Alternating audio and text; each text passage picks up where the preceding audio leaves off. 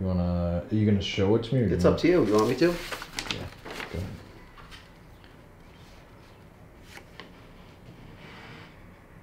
Okay. Go ahead.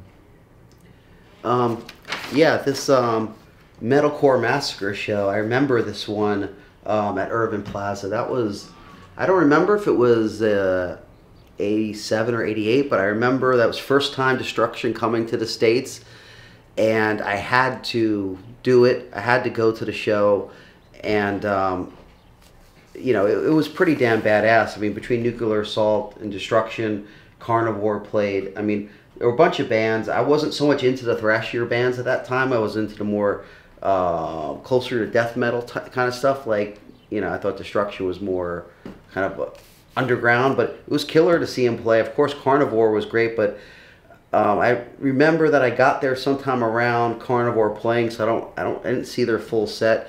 Of course, Nuclear Assault kicked ass like normal. Yeah, it was a blast. What time? I remember actually talking to John Conley at that show as a fanboy, kind of just super psyched about it.